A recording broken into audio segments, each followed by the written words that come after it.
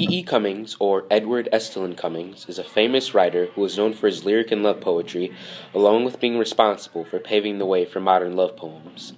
At a younger age, E. Cummings began writing a poem a day from the ages of 8 to 22, and this is usually what's credited as being key to his literary interest and growth.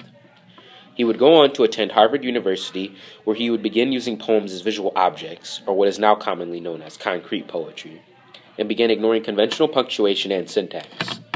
Years later, after the beginnings of World War I, he would work for an ambulance service in order to escape the war and would meet many interesting people, including soldiers, civilians, and other members of the ambulance service itself.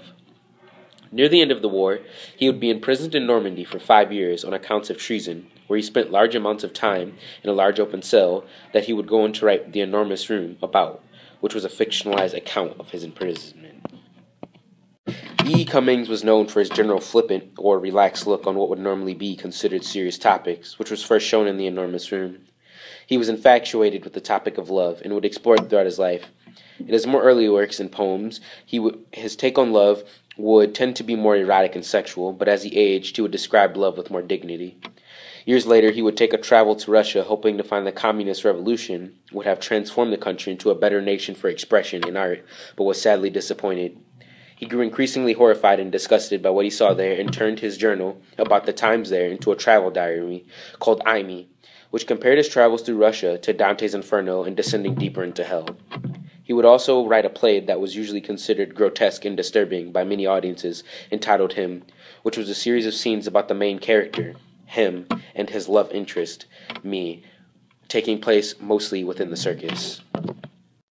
E. Cummings would go on to be known for his different perspective on poetry, which key points revolved around poetry being rather than having any real meaning.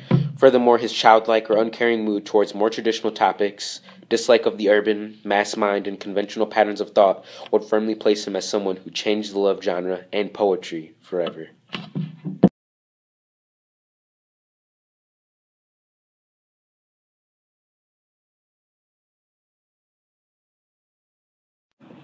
I carry your heart with me.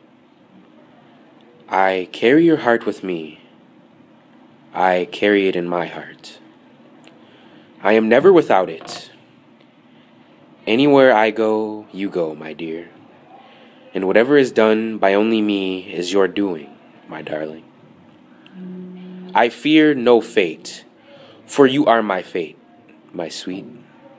And I want no world, for beautiful you are my world, my true. And it's you are whatever a moon has always meant, and whatever a sun will always sing is you. Here is the deepest secret nobody knows. Here is the root of the root, and the bud of the bud, and the sky of a tree called life, which grows higher than the soul can hope or mind can hide. And this is the wonder that's keeping the stars apart. I carry your heart. I carry it in my heart.